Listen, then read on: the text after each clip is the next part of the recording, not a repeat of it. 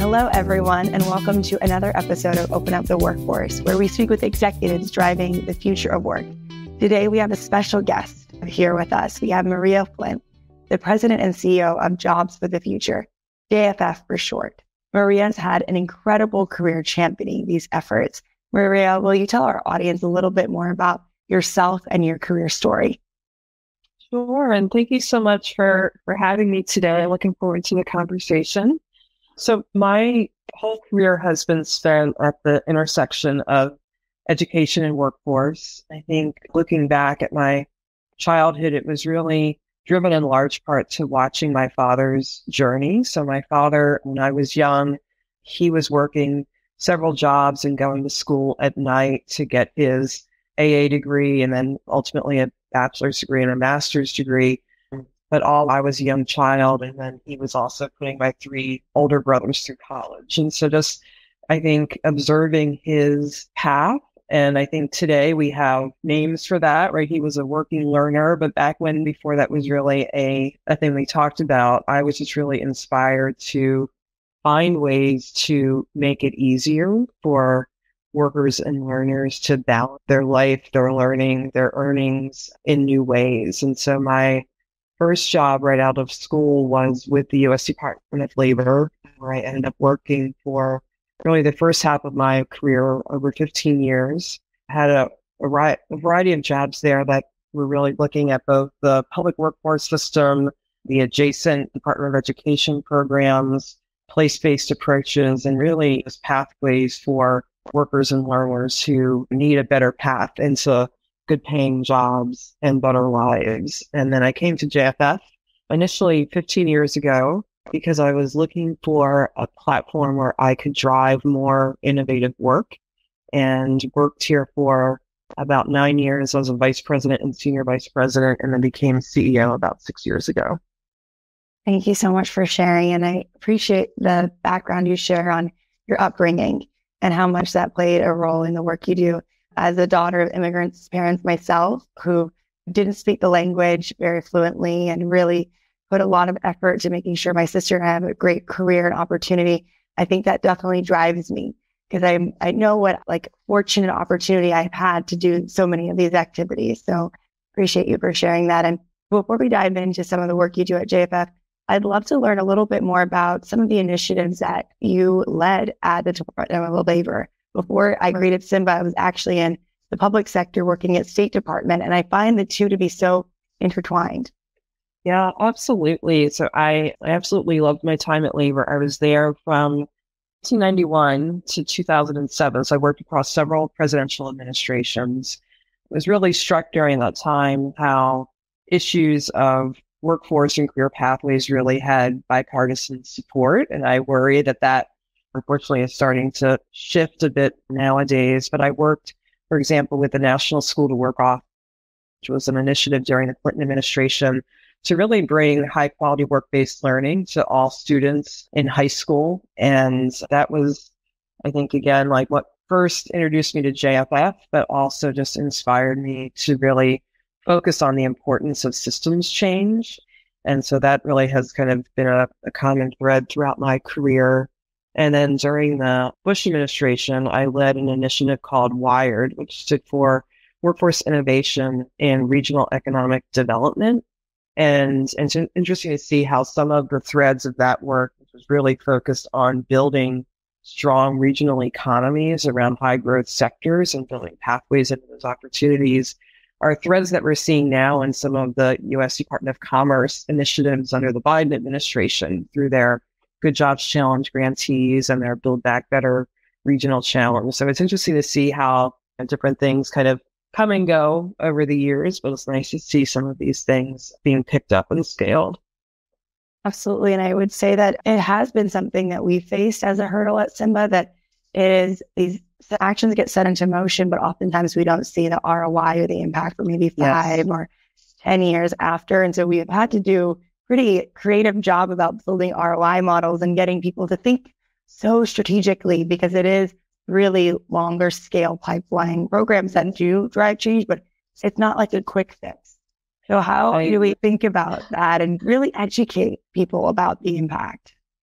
I think it's a terrific point. The final role I had at Department of Labor was I was overseeing the Office of Policy Development and Research and Evaluation within the Employment and Training Administration. And it just struck me how back then, and unfortunately, I don't think that it has improved much, right? Government puts out a lot of money, then they don't always fund the evaluation of that work and then disseminate. When they do evaluate it, the evaluations are not always disseminated in ways that practitioners can easily utilize them and learn from them. So I think that it's a place where the federal government should invest more resources in really ensuring that the field can learn and adapt and innovate based on all these investments that are made. So, and I think that the same challenge, like even at JFF, we're continually looking at how to better articulate our impact. And I think that really gets challenging when you're thinking about impact at a systems level. So I think it's something that deserves a lot more focus. Couldn't agree more. And it's something that we're really focused on. When we think about the longer scale impact, we have the data, the metrics, the narratives, then we feel like we can sustain buy-in for these initiatives and programs. Then it becomes almost black and white that yes, we have to continue investing and we can see the change that it's driving. Speaking of innovation, JFF, you have JFF Ventures and you invest in startups like Symba. Yeah. I'd love to understand how you are supporting solutions and working with JFF Ventures to drive this forward. Sure. Yeah, we are very excited about that work and our investment in Symba and other great portfolio companies. We brought in what was then called the Employment Technology Fund. We brought that into JFF about 4 years ago. First rebranded it as ETF at JFF Labs and now have rebranded again as JFF Ventures. And this was something that was very important to me because I felt that JFF, which is a 40-year-old national nonprofit that historically has focused our work on transforming the systems of education and workforce in our country, kind of the traditional system players, community colleges, community-based organizations, workforce boards, and so on. And as 5-6 years ago, as conversations around the future of work and advancements of technology were taking off, I really felt that we needed to be positioned in a way where we could be a bridge between those traditional system leaders that were working to reform and transform and the entrepreneurs and the innovators and kind of the external disruptors that were bringing new solutions into the market. Because I'm a big believer that we're going to need kind of the best of both worlds to see the impact that we really need in this country. And so JFF Ventures and the team that we have there really gives us the ability to make those direct investments in the entrepreneurs that we truly believe in and that share a mission that is aligned with JFF overall. We appreciate that deeply. And when we think about driving these solutions forward, it does take a very community and partner-driven attitude to really so many moving parts. And one area that our team is now diving a lot deeper into understanding is apprenticeships. And when we map out apprenticeships, we've understood there are so many stakeholders at the table, from your local workforce boards to community colleges, to nonprofits, intermediaries, employers. How have you cultivated kind of this attitude of partnership and inclusion when you think about all these different stakeholders?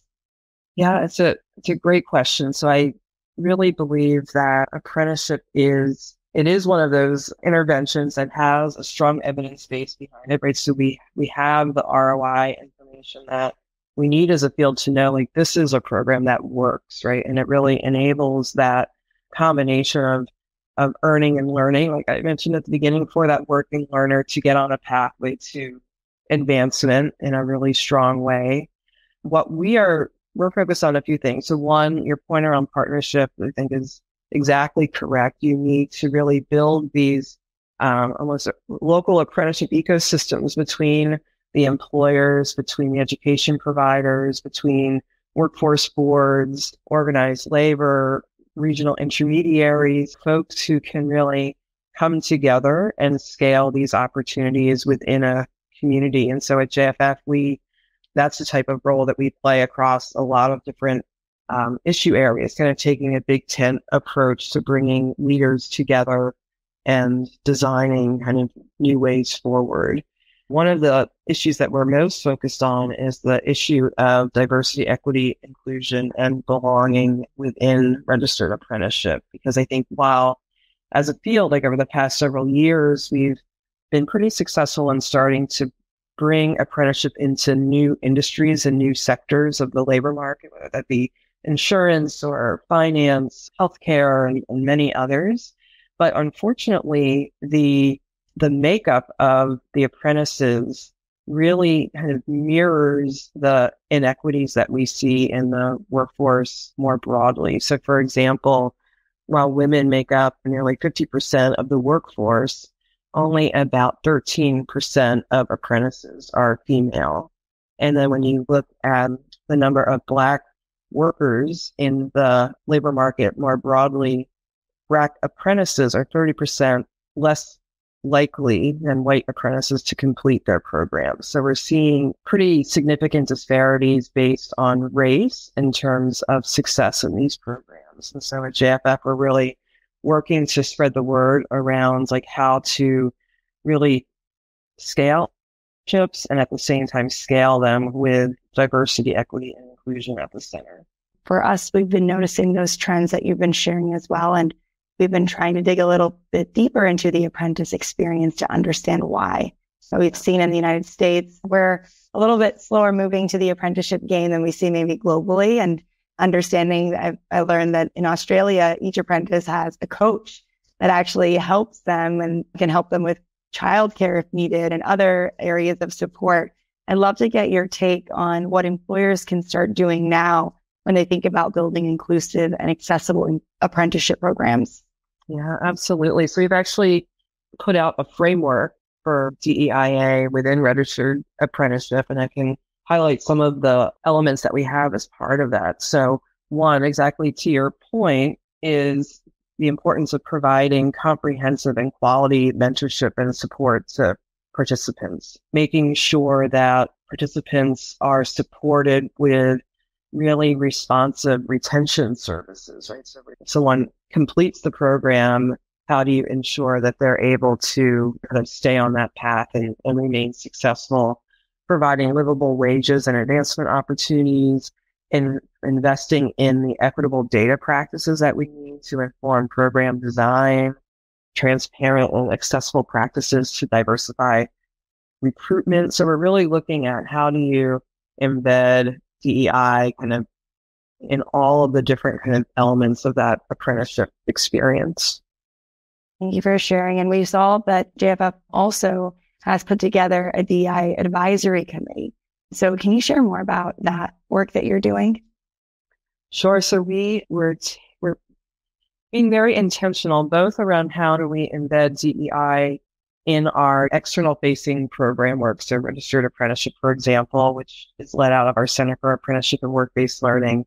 And then also really looking at our DEI practices as an employer. And so we want to be sure that we are modeling the behaviors and the policies and the approaches that we are asking others in the field to abide by. And so we're very intentional about that and to really ensure that we are doing the best we can do and that we are continuing to advance on our DEI journey. We created a DEI advisory committee a few years ago. This is set up with representatives of a group of staff from multiple departments, lived experience, and seniority levels. So they bring a very unique point of view to the table, combined with that experience and the passion that they have for the work. I'm a part of that group as well. And we really work together to shape our internal policies and in our initiatives. We want to ensure that staff voice is really central to that work. Most recently, an example where that group has really leaned in is around the design and rollout of our employee resource group strategy. Just in the past couple of weeks, we rolled out our first set of ERGs, and the DEI advisory committee was really core to really thinking through what's the process we were going to use, which ERGs would we start with, how would we staff them, and so forth. So we want to be sure that it's not just a advisory committee that gives high level input, but that we're actually helping to move changes and new policies and new practices forward.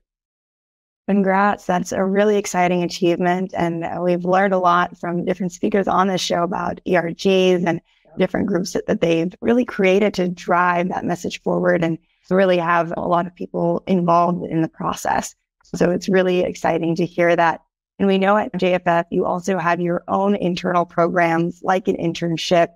You signed our pledge, pay our interns pledge, and we'd love to hear, how do you measure the impact and success as the CEO for your internal programs like this?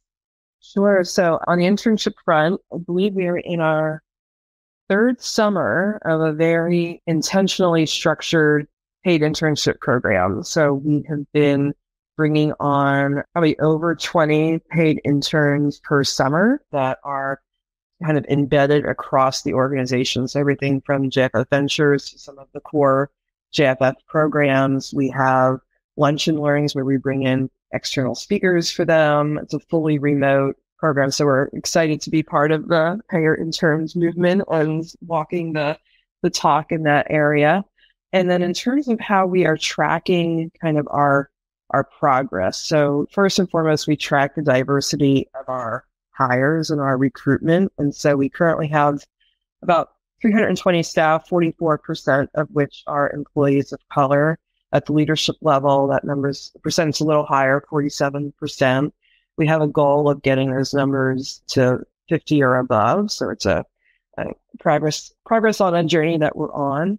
We track retention by demographic group. We use Culture Amp as our survey platform. If folks don't know about Culture Amp, I encourage you to check it out. It's been a great tool for us. We do pulse surveys and employee surveys through that platform, as well as our performance measurement and accountability system.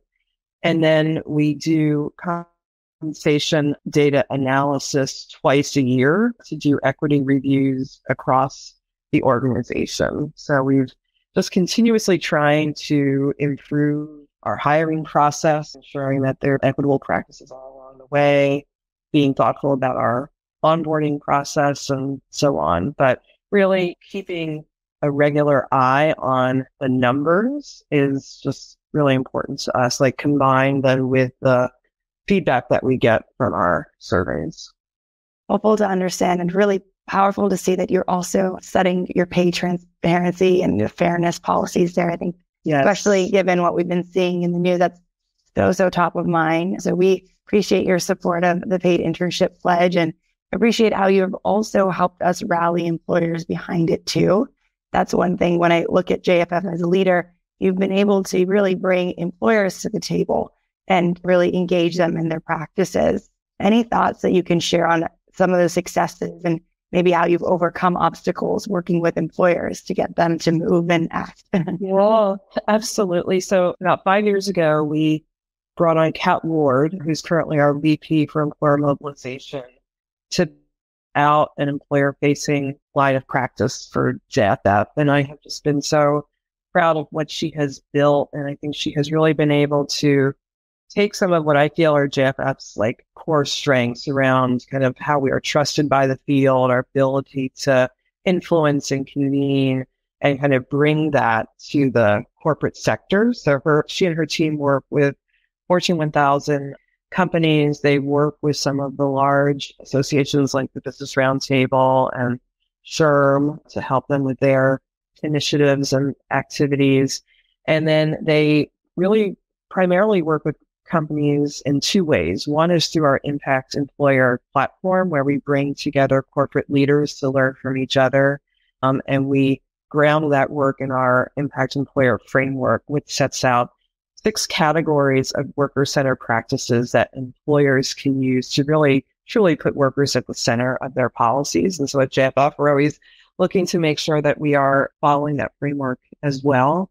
And then we also work directly with companies through our corporate advising services, where we help companies really kind of reinvent their talent pathways and advancement opportunities for their staff. And I think that we have found and have heard feedback that corporate leaders really enjoy having this opportunity to learn from one another. So we have an annual Impact Employer Summit, where we bring leaders together. And then throughout the year, we have kind of topic-based action collaboratives where they dive deeper into specific topics. So, for example, in the past year, we really did a deep dive into the issue of worker voice and how you can really embed worker voice in your company in very kind of intentional and meaningful ways. And so we're excited about that, because I do think that, the employers are a huge part of this equation. Look, we are truly going to open up the workforce, right? We need employers to be doing their part, and we need the kind of education and navigational systems that are needed to kind of build the on-ramps into those opportunities.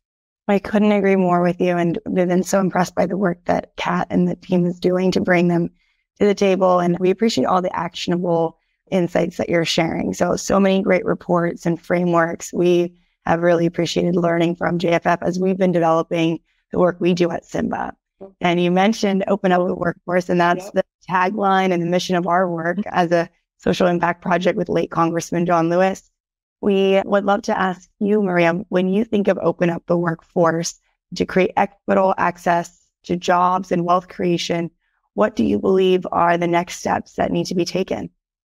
Yeah, so one, I would say, encourage folks to check out our Impact Employer Framework that has a lot of great actionable steps. And I think just more specifically, I would say encourage everyone who is in a position to do so to look at changing your hiring requirements. We have eliminated educational requirements from all of our postings, for example. Look at how you can make your hiring process more equitable. Like, for example, we include performance tasks that are anonymous, for example, right? So easy things that you can do to make your process much more equitable and inclusive. And there's a lot of conversation going on across the field around skills-based hiring, right? So I think important for folks to kind of keep up on those trends and to see what pieces of that can you bring into your own organization. But I think there are relatively easy steps that all employers can take that can really make a difference in terms of who you are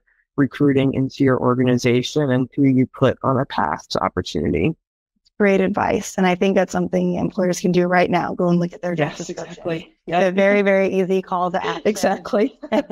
And also sign our paid internship pledge. Yes, exactly. Sign the pledge.